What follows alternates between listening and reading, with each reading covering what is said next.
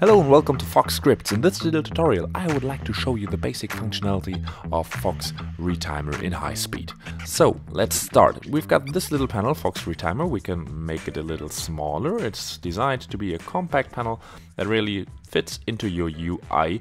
And what it does is actually, if you use time remapping to change whatever kind of animation you actually did, let's just take this really simple animation, which is just some countdown. As you can see, we just have these numbers counting down, and maybe we say, okay, for the 3 we would like to have a lot more time.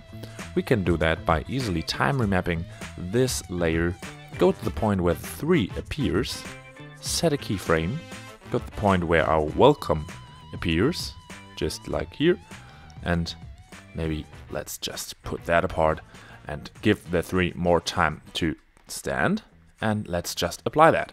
And as you can see, FoxRetimer applies this time remapping immediately to our layers. And that is really, really handy.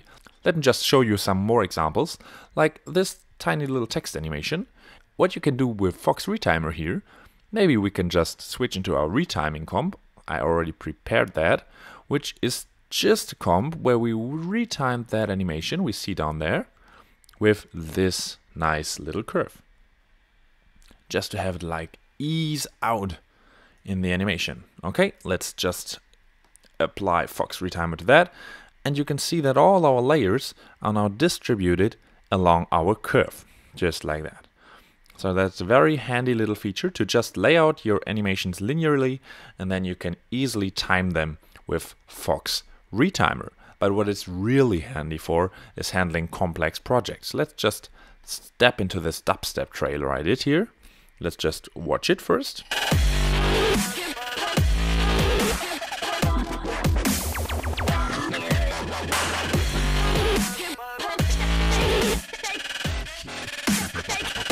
Here you go. So that's a really, really musically fitted piece, and you can see that I animated here some invert opacity keyframes. We got these which are scaling, we got these layers, and then maybe we should make another version of this trailer to maybe house music. Let's just look at this one. Here I used time remapping to just mark these points. Let's quickly undo that and redo that. So what I really did is enable time remapping, and then I went to the individual pieces where we timed something, like here, and then I hit the add keyframe here. Let's just go in here and add a key here. Let's just go in here and add a key here, and go in here and add a key here. Here we got some house music that is actually playing to that. Let's listen to that.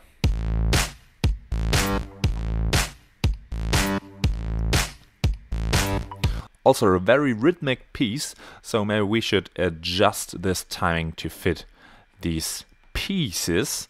And I'm gonna do that exactly like just fitting these keyframes to our music.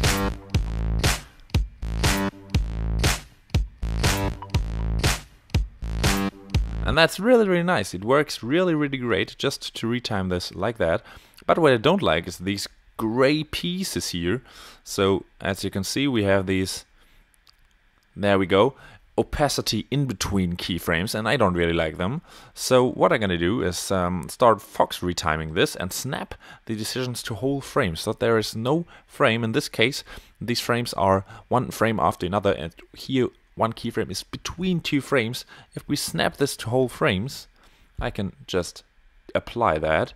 You can see that FoxRetimer does its job. It takes a little longer if there are more keyframes than before, but you can see if we just compare this with our dubstep trailer, let's put it in the same launch here, that it has been shorted and it really fits our new music now. Let's maybe put it in here directly.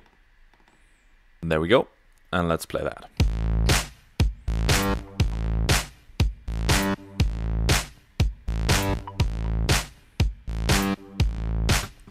Perfect. And also, let's just do it another time. We've got another music already.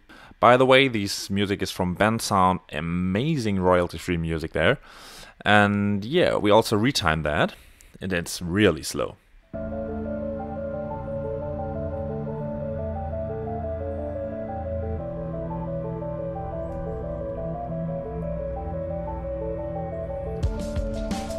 And maybe here I want to adjust the flickering, so I just gonna hit apply and quickly apply our time remapping to all of our layers. And here maybe we can just delete, maybe we delete the whole inversion thing. Oh, and there we had the dubstep sound, which is really, really trashy, like that.